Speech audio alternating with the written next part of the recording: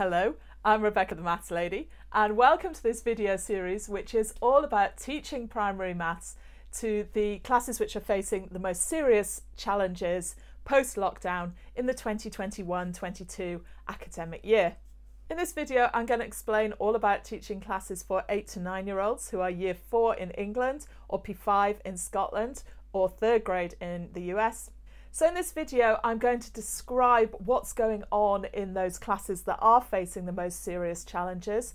I'm going to talk about how you could use targeted starters every day to fill the specific knowledge gaps that some students have and build fluency for all students, how you can teach the main topics you need to cover this year in ways that will grip all children even if they've got some gaps in their learning.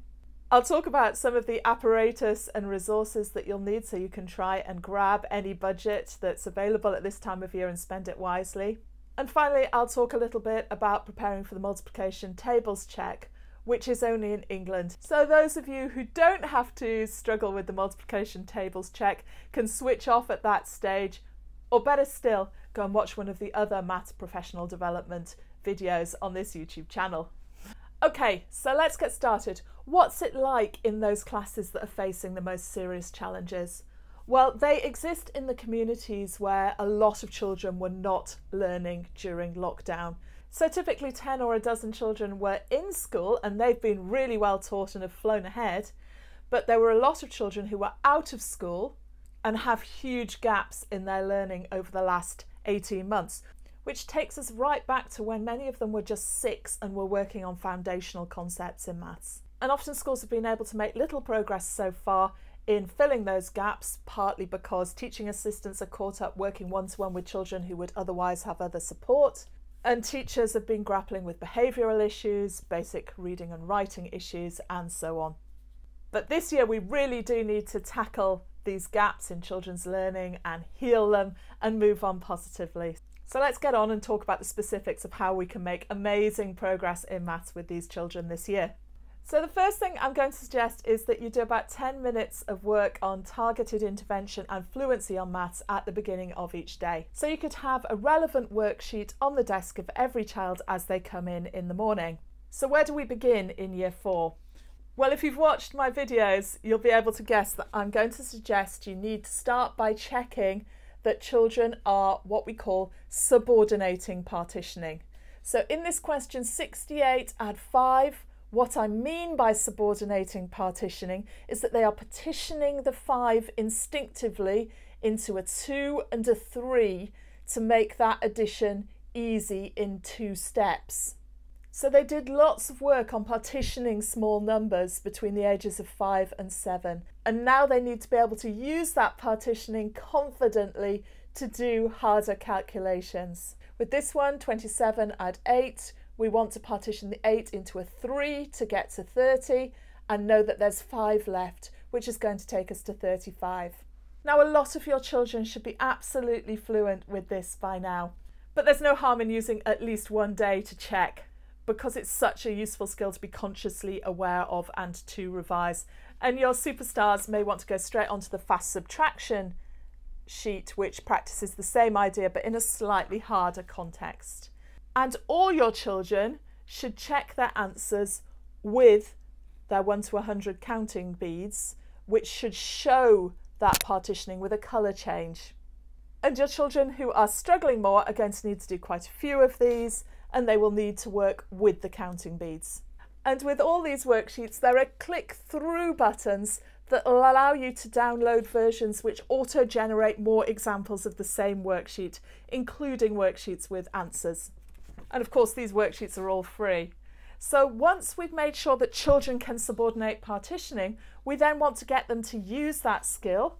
And we could give them lots of worksheets on column addition and subtraction, where they're using that skill all the time if they're adding, say, 8 and 7 as a partial calculation within a bigger calculation. And there are plenty of worksheets with visual column addition and subtraction, where the children have to set up their own calculations to prove that they deeply understand what's going on. And then there are worksheets with just the abstract calculations for the children who've proved that they deeply understand what's going on and are ready just to work very quickly through a lot of examples to build their fluency and prove what they can do. Beyond that, in Year 4, we can set them calculation sheets like this as they work on the 6 times table and they're practicing column multiplication. Now, organising the sheet in this way means that they're doing all of their multiplications by 6 many times in the same worksheet. So this is a powerful way of doing lots of practice of the 6 times table. Now, of course, you don't want to do sheets like this until you're confident that children deeply understand column multiplication, which they should have learnt about last year, but they may not have done. So you may need to go back to some easier column multiplications, maybe the column multiplications by 2, and do those with your Dienes blocks. There's a video all about that, and here's a link to it now if you want to know how to teach that really well. And of course, children could also use the Dienes blocks for multiplication by 6. It's just a bit harder, so it's nicer if they really deeply understand what they're doing with easier numbers, so that by the time they get to the larger numbers, they can visualize it and have confidence with it and not need to use the blocks. And of course, the other resource we're going to be introducing this year is place value counters, which are easier to use than the blocks because they're so much smaller. And once they've got the hang of column multiplication by a specific number, we can develop their understanding of short division by the same number. And here's a link to a video that explains how to teach that. And this is also amazing practice of the 6 times table. There are also some other worksheets you can download for free, such as this one on multiplying by 10 and 100. And all these worksheets can be downloaded for free from authenticmaths.co.uk/worksheets. So hopefully you can visualise how your students could be doing some incredibly powerful maths in that first 10 minutes of the day that will have a major positive impact on their learning. And of course, if you have children who are brilliant at all their maths but have other gaps in their learning, then you can give them tasks relating to those other subjects at the same time.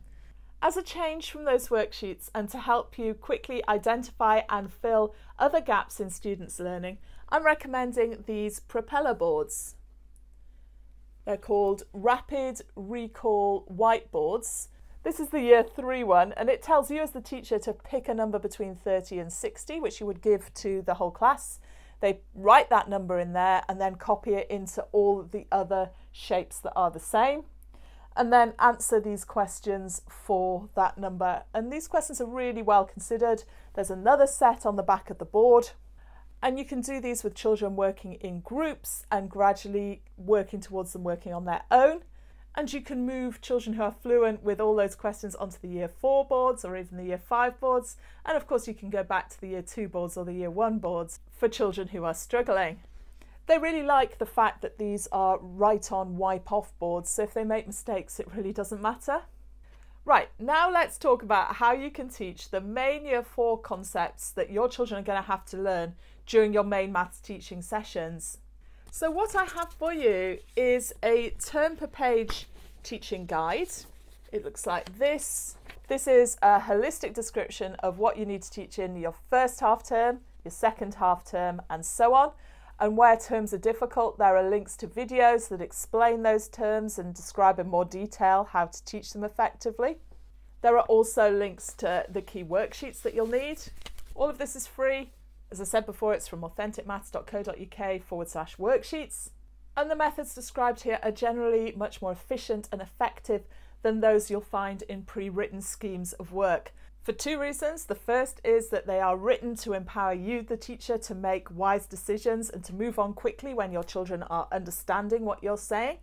And the second is because they teach the underlying structures of maths before they teach particular procedures. When I'm running training for teachers, I describe that as being like teaching children the map of an area before you teach them specific sat-nav routes through it. And when you teach the sat-nav routes, you link them into the map. And gradually the understanding of the map comes to every child, and they become fluent and confident, and they can puzzle things out for themselves and rebuild specific routes that they've forgotten quite easily. And we're doing the same with the maths. We're teaching them the underlying structures of base 10, the number line, part-whole modelling, array modelling, linear proportion and circular proportion, and then we're building out from there. If you have a fabulous scheme of work that's working for your class, that's absolutely fine. Just go ahead and use it. There are some great schemes out there that are working for many classes. But the point of my YouTube channel is to help you stand outside of any schemes of work you're given and assess them and use them when they're great and adapt them or use something else when they're not really working very well for your class. So the heart of Year 4 teaching is developing fluency with multiplication tables, and we do that generally by learning to skip count the tables. So if we're working on the 6 times table, it would be about seeing the 6 and then adding the next 6 and seeing it going on as a 4 and a 2. So 2 6s are 12, 3 6s are 18 because we know that 2 add 6 is 8. 4 6s, we're going from the 18 and we're adding 6. So the first 2 take us to 20 and then that's going to be 24. So learning to skip count tables, 1 6 is 6, 2 6s are 12, 3 6s are 18, 4 6s are 24, where no child is counting on. Every child can work out each of those additions of 6 in no more than 2 steps. And then we move on to finding shortcuts, and here array packs can be great for each result, so children can see how they're linked to each other and can think flexibly about shortcuts, and all of that is explained in this video here.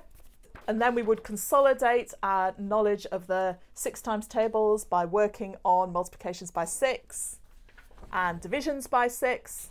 And then finally we go for fluency with lots of rapid practice, possibly with apps like Tables Rockstars. And of course we do that for each multiplication table and then we mix them up. And around that we'll be doing plenty of work on fractions and decimals and on shape, space, measure and data and the rest of the maths curriculum. But as I said before, it's all explained very succinctly in this document here, which is cross-linked with these codes in each half term to the Year 4 curriculum extract here, which has the same codes, so you can see how everything is covered. And there's also plenty of information on this document about the videos and worksheets that go alongside it. Will children enjoy their maths this year? If they are learning a lot and it's making sense to them and things are clicking into place, they just will at this age. It doesn't have to be super exciting. Children hate maths when they're consistently failing at maths, or when they're completely bored, which is rare at this age. But if they're ready to move on beyond the maths you're teaching, then I also recommend in these guides Gareth Metcalfe's IC Reasoning books, which are excellent in challenging the children who are flying. And of course, there's also lots of great activities on Enrich. Okay, so if you've got a little bit of budget at the beginning of this year, then there are some things that you should check that you've got. You need some counting beads for your children who are struggling to visualize the subordination of partitioning. You'll need some arrow cards for the children who are still struggling to decompose numbers because they're often struggling to see them in the correct order. You'll definitely need lots of place value counters. If you can't buy them, just make them out of squares of card in different colors. You'll need some resources for helping children to visualize circular fractions, and I recommend Pizza Fraction Fun because it works so well. I've already recommended Gareth Metcalfe's IC Reasoning book for years 3 and 4. You need to make sure you've got plenty of squared paper for your array work. You may need a bigger printing and photocopying budget this year so you can print out worksheets that are targeted at the needs of your students, which are likely to be different from each other and from usual because of COVID. You may want to buy some packs of the Propeller Rapid Recall whiteboards. And you may also want a subscription to Tables Rockstars or a similar app for developing fluency with multiplication tables. I love the Tables Rockstars because it does the multiplication tables so brilliantly, and children also do a lot of work on adding and subtracting as they develop their Rockstar. There's so much in it that's just age appropriate for this level. If you've taught through the last 18 months, it has been truly horrific. Well done for surviving. You've got this. You're amazing. And I really hope you're going to enjoy your teaching this year. I will be here live streaming every 9 o'clock on a Sunday morning British time. So if you've got any questions, if you're facing any challenges, please come and chat to me. If you can't make it at that time, just post your questions below this video or in the Expert Primary Maths Teaching Facebook group. So if you're not in England and you don't have to deal with the times table check, that's the end of this video. I hope you consider recommending these videos to your friends and colleagues, and perhaps subscribing to the channel so you can find it again for other maths professional development videos. Right, those of you who are in England and are struggling with the times table check. When this test was created, it should have been constructed in a way that tested and encouraged children's journey through learning times tables in a wise way, starting with their ability to do tables reliably, working on through skip counting fluently, and then seeing the table shortcuts, and gradually working towards automaticity. Now, it isn't reasonable to expect that all 8-year-olds, and a lot of the children who will be doing this test will be 8, should achieve automaticity with all their tables results. Unfortunately, the creation of this test was overseen by a minister called Nick Gibb, who has a number of passions. One of those is for a return to Victorian style teaching through rote learning and automaticity rather than through any other route. So he constructed this test to ensure that every question has a 6-second guillotine, so it can only be answered with automaticity and with a 100% pass rate. He's also the minister who rewrote the primary curriculum to make ours younger than anywhere else in the world on the grounds that he didn't believe that age matters for learning. And he's the minister who got rid of children using apparatus in Key Stage 1 SATs for things like column addition and subtraction when they're 6 years old. So it's a wrongly constructed test that should not exist, and it has not yet been through Parliament and it has not yet become statutory. So please write to your MP and please support your unions in any activity to boycott this test. You may have a class who can cope with it. You may be lucky. You may live in an area where most of the children who were at home during lockdown were well taught by their parents and made good progress, and that's fantastic. But there are a lot of teachers out there who are struggling with children who are 18 months behind and are going to have to put their whole classes through this test very soon. And it is wrong and it is unfair and unwise to put that pressure on them. And we need to stand up against this particular test in this particular format. It needs to be rewritten so that it follows a wise learning journey and assesses and encourages that wise and appropriate learning journey for children of this age. If you do have to put your children through this test, then stick to your guns, stick to everything we've already discussed about making sure they deeply understand what they're doing with their tables and gradually building their fluency, working towards automaticity, and then doing some practice with Tables Rockstars and a little bit of practice for the test. It's all you can do. If you throw all of that out in favour of just practicing rote learning for automaticity, your children will miss out on so many essential small steps in their maths learning that are laying secure foundations for their future learning. I am so sorry to have to be saying this. I wish this was not going on. So I need to leave you on a positive note. I think you're going to have an amazing year. Don't let silly things from government drag you down. Enjoy your teaching. Enjoy having your children back in class, hopefully. And if you get stuck and you get stressed about your maths teaching, please come and chat to me. Take care. Bye for now.